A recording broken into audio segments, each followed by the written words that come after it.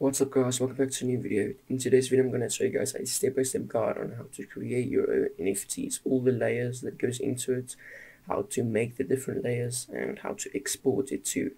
And then I have a step 2 tutorial on how to actually generate the 10,000 NFTs. Okay, so first off what you want to do is you want to come to the link in the description and you want to press on that link and it's going to take you to this Canva site. If you click on my link you're going to get some few things extra because you use my link. Then you want to go and you want to sign up for the pro plan. You can sign up for a free trial or whatever you want to do, or just pay like $10 per month. And then what you want to do is you want to come to this page right here. Now you're going to press on create design and you're going to press custom size. Now the width is going to be 1000 and the height is going to be 1002. Okay, now you're going to say create new design. It's going to take you to this page right here. Now, if you have your own layers, you can just input them in, but I'm assuming you don't. So this is why Canva is so good, because Canva comes with a lot of free stuff that you can use. For example, now you're going to make the base and the hats and everything for NFTs. So first off, you want to get a base. Now the base is going to be your animal, whatever you want to use. For this example, we're just going to use, let's just say,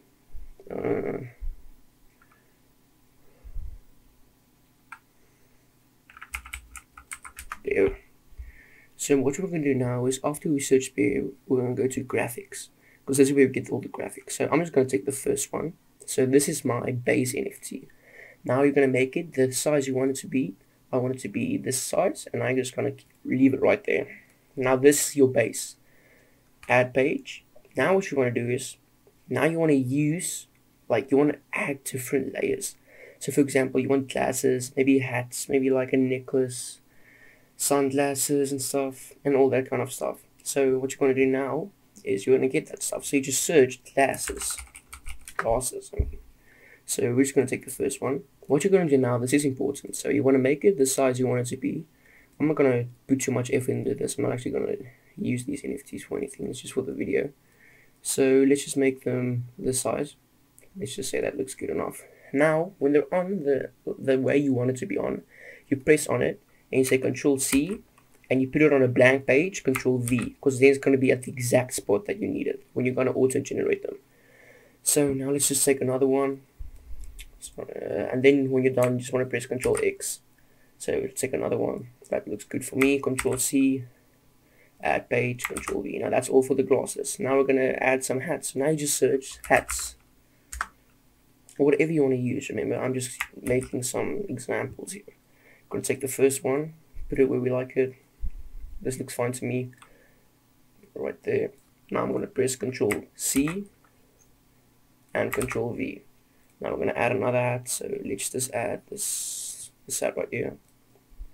Remember, Control X, put this one where you want it. That looks fine for me. Control C, go to your new page, Control V. Now that's all for that.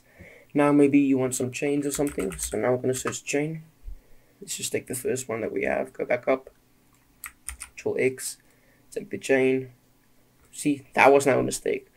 If you move your panda, now you want to press Control Z to put it how it was exactly. Now that's how it was, as you can see, because you don't want the panda to change, otherwise it's going to be like right there, and this is not going to be on the face perfectly. So you want this, don't touch this panda, I mean there. So now take this again, let's try again. Don't touch your panda. That looks fine to me. Control C and Control V. Okay, so that's all for the necklaces. Now we're going to do the backgrounds. Let's just add some backgrounds. Now you're going to add, I'm just going to use 2 backgrounds for this example. Now you're going to press on this. Look at this little background color icon right there. And you can make whatever background you want. So all those colors. You can use the wheel, whatever you want. We're just going to use this for example. So we got that background and we're going to use this one. So now we have the backgrounds. We have all our chains, hats, and glasses, and we have a base panda. Now another thing, if you want to, maybe you want to change your color of the panda. This is how you can do it. I don't recommend you do this because it doesn't look that good. I'm going to show you guys. Control C, Control V, remember. Going to press on this, you're going to edit image, you're going to search dew tone, and now you can change the color, but in my opinion it doesn't look that nice, so I don't really do this. I just keep this one right here. just keep the first one we have. But you can play with that around a little bit.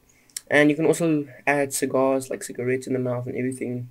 And you can basically just play around. Remember, it's really important that you don't touch this. Otherwise, when you export them and all these layers come onto it, it's going to be a little bit sideways. For example, if we accidentally do this and you export them, this is going to be, look, Control C. It's not going to look well. But if we, let's just Control Z this, put it right there, and we take this, Control C, doing nothing, just Control V, it's perfectly where it needs to be. So that's basically how you get all the layers at the perfect spot when you export this. So after you're done with that, you want to press on the share icon right here. You want to say download. You want to say transparent download. That's really important. You want to say download. And then after that, you can come and you can download these two backgrounds. And then you're done. So what you're going to do now is you want to go look at my second video. And it's basically going to show you how to export them and get up to 10,000 NFTs. And yeah. So I'll see you guys in the next video. I hope this helped you guys. And yeah, enjoy your day.